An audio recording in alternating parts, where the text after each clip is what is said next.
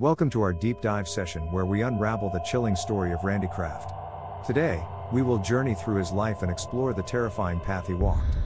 Born in 1945 in Long Beach, California, Kraft was the fourth of 5 children. From the start, Kraft seemed a model child, intelligent, polite, and introverted. He was a star student with a high IQ, who seemed destined for greatness. Kraft's teenage years were a time of self-discovery. He realized his homosexuality, something that was largely frowned upon in the 1960s. This was a crucial turning point in Randy's life, as he grappled with his identity amidst societal disapproval. Be sure to subscribe for more true crime stories. After high school, Kraft joined the U.S. Air Force. His intelligence didn't go unnoticed, and he was given a job in electronics. However, his time in the military was cut short when his sexual orientation was discovered, leading to his discharge. Kraft then attended college, where he studied economics. He was a brilliant student, making the dean's list. His life seemed to be back on track, but the years ahead would take a dark turn.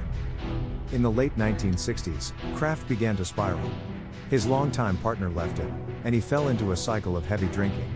This period marked the beginning of a sinister change in Kraft, leading him down a horrifying path.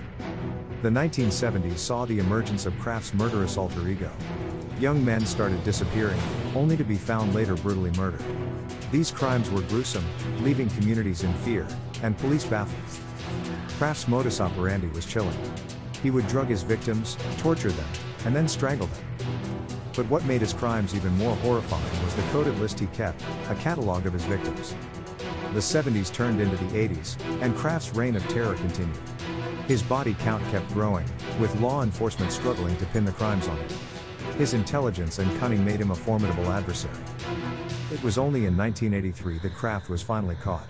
Police found damning evidence in his car, including photographs and the infamous list. His reign of terror had finally come to an end. Kraft's trial was one of the longest and most expensive in Orange County history. He was convicted of 16 murders, but his coded list suggested many more victims. However, without concrete evidence, these cases remain unsolved. In 1989, Randy Kraft was sentenced to death. For the families of his victims, it was a small measure of justice. However, with Kraft maintaining his innocence and the shadow of his potential victims, closure was hard to find. Today, Kraft sits on death row, a chilling reminder of the evil that can lurk beneath a polished exterior. His story serves as a stark warning of the predators that can exist within our communities, hidden in plain sight. As we conclude, we remember the victims of Randy Kraft. Their lives were brutally cut short, their potential never realized. We tell their stories, and through remembering, we strive to ensure that such horrors are never repeated.